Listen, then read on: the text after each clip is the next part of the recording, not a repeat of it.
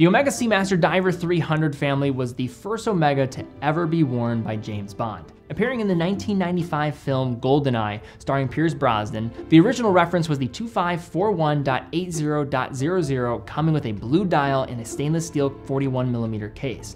Nowadays, this reference lives on with the Seamaster Diver 300, a collection that includes master chronometer certifications, robust water resistance, ceramic bezels, and dials, which, speaking of, comes in with an emblematic wave pattern. The only compromise you're making with these modern versions is missing that laser beam feature that you saw on the big screen. Sorry to all you aspiring secret agents.